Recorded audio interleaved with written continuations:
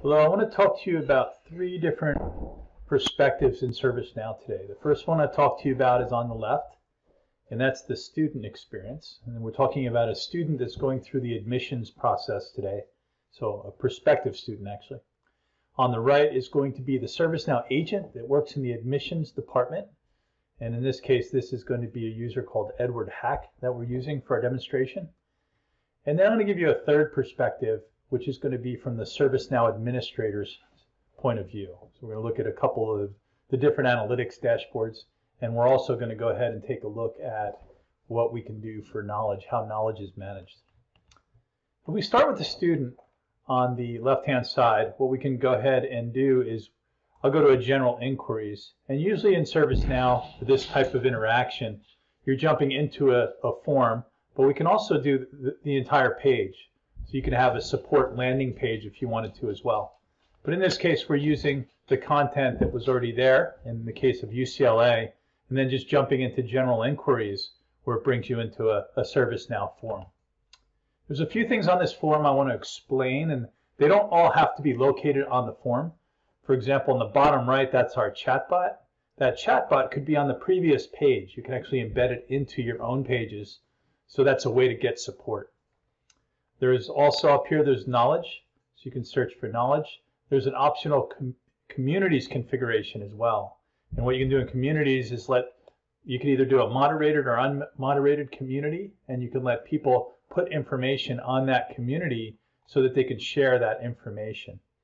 And in the communities articles as well, you'll be able to look on there and see what other students wrote and also score it. So that's an optional feature of ServiceNow that comes with a license for customer service management. You can also go and access the knowledge bases. So there could be one or more knowledge bases. In this case, I have an admissions knowledge base, and you could search for information in those knowledge bases directly. I'm going to show you a few more things about the knowledge articles and how we manage that as well. All right, so if we go back on the page, what you did see here is that this is a form that we can use to go ahead and manage an admissions case. I can put as many fields here as I want. I could have select boxes, make them mandatory or not mandatory. And that's one way from a web page to get a case into the system. Another way to get a case into the system is to send an email. I can email directly to the ServiceNow account, and it'll take and create a case for that student, and it will attach that case to the email that it was sent from. And the correspondence can go back and forth over emails, but that will all be logged in ServiceNow. All right, you can also have logins if we need to at some point. It might be worth it to have when a student gets accepted. It may be worth it to create a login for that student even before they have their own login, in this case at UCLA. Okay, another way is I'm going to look at the chatbot a little bit. In chatbot, you can have pre-programmed conversations in here that the student would want to navigate through. So what I'm going to do is I could put in information here. We have a natural language understanding. So if I put in there, help with admissions, it would be able to figure out what I meant from that conversation and pick a topic. Right? So there is a natural language understanding component to the chatbot that does come with customer service management. The other thing you do is just pick from a list. I want to run a certain conversation. In this case, I'm a prospective student, and I need to get help from admissions. So I can click on the admissions, and then what it'll do is it'll say, briefly describe your issue. So if I can say I'm freshman questions, and what it'll do is now it's going to look up and see if I can find an answer for that as the virtual agent. And it did. It said, hey, we found this guide, this freshman admission guide. And now as the student, I can go click on that freshman admission guide, and it will bring me to that article. So the articles that are put in are automatically indexed. And now I can go ahead and read that freshman admission guide and see if it has what I need in there. There's also, when you do, I'm going to talk to you about the configuration of knowledge, but you can also go ahead and say whether this was helpful or not. And you can see here that there is also a rating on this article. So I can give it a social rating, and these you can turn on or off. You can also add comments to the bottom of the case. So if I add some comments as that student, I'd be able to add those comments in or have a conversation about this form. So that's a little bit about the knowledge from the student perspective, and you can post as much of that knowledge as you want to. So this is a knowledge article. It gets versioned. There's a process for managing and curating the content that goes into our knowledge articles, which I will discuss later in the admin section. But the other thing we could have done here is I might have had that same type of conversation, get help from admissions, and I might type in the same thing, freshman enrollment, and put that in there, and it would do the search, and I could look through those articles, and I already checked that out, and no, that really wasn't helpful. So if I say no, it will give me a few options. I can search again using a different topic, or this virtual agent conversation will actually let me contact an agent. Now, my agent on the right-hand side here, this is Edward Hack. In order to be available, what Edward has to do is click on available and say what type of interactions is Edward Hack open for business for. In this case, it's a case that's coming from our form that we looked at earlier, or chat conversations. So because he's marked as available for both of those, he's basically in the queue waiting for something to come into his inbox. Now, if I say contact an agent, what's going to happen here, it's going to create an interaction, and then that interaction will be, in this case, because Edward is marked as available, he does have an interaction came in, and this is an anonymous student, so there is no login at this point, so they came in as a guest user. So from here I can go ahead and accept that chat conversation, and I could start having a conversation back and forth with that student. So basically this brings me into a regular chat mode. And if you'll notice here, this creates a record here, so I could have multiple chats going on at the same time that I'm working on. So in this one, I would, send the chat back and forth, and that would go back to the student, and the student would say, right? And all of this is logged in a journal record that we're keeping over here. You can see the back and forth. But at some time, this may become a point where I can't answer this over the phone. So what I might want to do now as Edward is I might want to say, okay, I've had a conversation on chat, but I need to get help from somebody else. So what I can do is I can create a case, and that case will say, I could say this is an admissions case. You can even have separation here. So if you want to do international students versus local students versus freshmen or postgraduate students, you can have all these different queues for those different cases. In this case, I'm going to move it over to an admissions case, and I'm going to go ahead and say create the case. Now, because I need to get extra help, I can even go further here and ask the student to go ahead and give me some more information about this case. For example, I could say, if I wanted to, I can go ahead and add some details about the student. So I can create a contact record in here, or if the student already has a record in here, I could put the student's name in there so that we can contact them over email. I'd also be able to say, where am I going to assign this to? So I could pick a different assignment group, and because I need help with this, I need to send it to a different team. And then even within that team, I would be able to assign it to somebody on the team if I wanted to from here. Now additionally, what happens here is I create this description, and I'm going to go ahead and create a description here. So this is another opportunity for the agent, right? So when I save this case, it's creating a new admissions case. And what it will do on the right-hand side is it will actually, because I have on Agent Assist here, it will look up the article for this user that called in, and I have their email address. Now what I can do here is I would be able to go ahead and attach this. So if I wanted to, if I say this is a good article to send back, what I can do is I can attach this to the case. And what that'll do is attaching the guide, that'll put it in the case notes, which will automatically trigger an email that goes back to that person that originated the call. So now I have a back and forth email with that student because I took our chat conversation to the next level. Now what could happen after that is we might go back and forth. So I had an interaction that's attached to the case. So I can see all of that information from this interaction and call it back at any time. And this way, you could even have the person that we pass the case to, they can look up that interaction.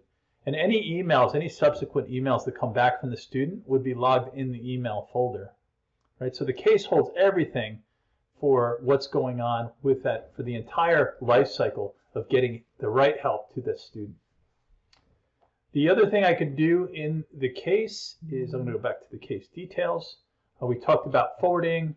I could go ahead and close it from here too. So in order to close the case, it's going to want specific things for me. So I'm going to say, what did we do to close it? I'll have it marked, and that'll help us in our analytics later. And then who is it closed by? It's going to put me in there automatically. Now, besides working these queues and sitting on the queues like we're talking about, I can always go back to my home page too if I'm not logged in, and I could say, oh wow, my team has 19 cases, and I could pull up my team's cases, and I might just start pulling from this queue. Right, so this one, this freshman admissions one here, I want to start working that case, so I can open it up. I can look at the details of the case, and I could say, if I wanted to, this one's already assigned to me, so let's go back and get another one. If I pick up this, this emails are not delivered one. Yeah, so here, because it's not assigned to anybody, it's assigned to Emily, it's not assigned to me. I could say assign this to me, and I could take ownership over of that case. Everything is logged from an audit perspective. So here you'll see that there were the system administrator made some comments. If I make some comments on this case, now that I own it, and post the comments, you'll see here that that's my interaction. So you'll see all the different interactions that happen for the length of the case. There's a lot of really nice things in there that the agent can do. And like I said, jumping back and forth, he could work the chat, he could work a case, he could have multiple cases open across the top of their screen. And whenever he comes back to this screen, a lot of times what happens with agents is they'll have 10 or 15 browser windows open. What's nice about the agent workspace is from one window, they can see all of their inbound requests, and they can work multiple tickets at the same time from multiple channels that are coming in from students. Right, so the last perspective I want to talk to you a little bit about is going to be one of an administrator on the ServiceNow side. What I'm going to do is I'm going to take a look, and this is the ServiceNow dashboard that administrators will use. So just a really quick tour of what it is. On the left-hand side are all the applications that are available to you, and there's a favorites folder that I'm on now. But this is a general folder that will show me everything that's available to me as an administrator. I have a lot here. So if I wanted to look up knowledge, I can go here and I could look up my knowledge base. And that would show me that I have an entire knowledge application, right, which is right here. Because I use knowledge all the time, I can also go ahead and put a favorite on it. And then what happens is when I go to my favorites folder, you'll see that I have knowledge that's on the bottom here. So this is the entire knowledge applications. Lets you import articles. You can create new articles and do all different types of things on those articles. So you can have groups, who has permissions to view certain articles and who doesn't. The other thing I can do is I can look at my knowledge base here. So I created a knowledge base for this demonstration called admissions, and that admissions knowledge base has one article in it. It has actually one category called freshman, and in the freshman category is the freshman admission guide. If I wanted to create a new article, I can create an article here, and it would let me go ahead and write the information into the article, or I could cut and paste it. If you have, like what I did for the freshman admin one, is for the guide, I just pasted your HTML that was on the UCLA website. Okay, and then from here it would go into a draft, and it would be promoted. And what it has a whole review process where we're looking at how many times that article was accessed, who accessed it, and we're creating search rankings based on the access and on the ratings of those articles. So there's a lot that goes into the knowledge management function, and that's just a little tip of the iceberg. A lot of people start by importing a bunch of Word documents or PDFs that they have, or straight HTML, which some sites have as well. All right, just finishing up here in the last few things, there's a lot of analytics. I'm going to give you a taste of a few dashboards. This dashboard here is called Advanced Work Assignment. So what this will do is it'll tell you all the agents you have available, and it'll tell you what those available agents are able to do. So in this case, the agents are able to resolve cases, and they're also available for chat. So right now, one of my agents is available, and that's the one we logged in with before, right? So that's Edward Hack is available, and you can see Edward Hack's available for chat and receiving new cases that come in, either through email or through the web page. I can also go to my collaboration dashboard, and this is looking specifically at managing virtual conversations for the chatbot. So here I would be able to go in and look at all the conversations that they're having over time through that chatbot dashboard. Right, so if I have a bunch of different types of conversations, I can see what they're doing. I can see the different users coming in. I can even do the ranking on my natural language understanding. So certain phrases that are working to get people to the right place or not. So a constant analysis can be done on this data to make your search better and better, and your virtual agent experience better and better. There's a customer service overview, and this is just a listing of all of the different cases that are going on. So I can say cases that are in progress, cases that are paused, right? Cases that have been canceled. And any one of these charts that you see, priority, if there's a priority on the cases, but any one of these charts that you see are interactive, which means if I just want to see what are those cases, there's 53 paused cases, I can click on the 53, and what that'll do is bring me into the actual case records. So I can just look at these cases any way I want to. On these views, I can rearrange the cases any way I want to, so I can add different columns. I can say how long has this been paused maybe, because I'm looking at the pause time. And on here, I could even create a favorite if I want to come back to this. I can create a favorite, and I could say go ahead and so paused, I'll say paused cases. And now when I create that favorite, I have this built-in filter, and I can go to my paused cases. So if I come back to my self-service, my knowledge base information I showed you earlier, I can just jump back to that pre-created list that I have here. Right, so there's a lot more I can show you, but I wanted to get it all in 15 minutes. I thank you for your time, and you know where we are if there's any more questions. Thank you.